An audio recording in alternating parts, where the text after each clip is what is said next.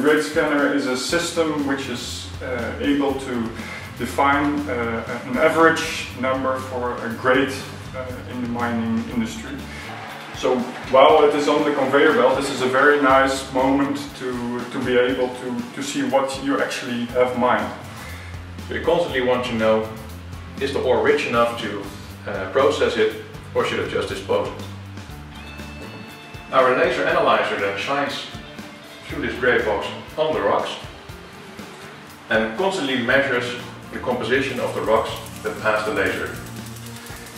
So how this works is that we have a laser here in this box that goes through the cable to the grey box where we have lenses and mirrors, and the lenses and mirrors make sure that there's a nice tight laser focus here on this rock.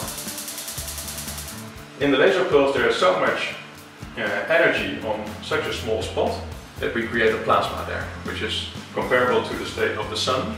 So it starts to emit light in all different colors, and that light is also going back into this box and through the lenses and the mirrors to our spectrometer. And the spectrometer catches all the light and disperses it into a rainbow, and it separates all the different colors of the light coming from the rocks.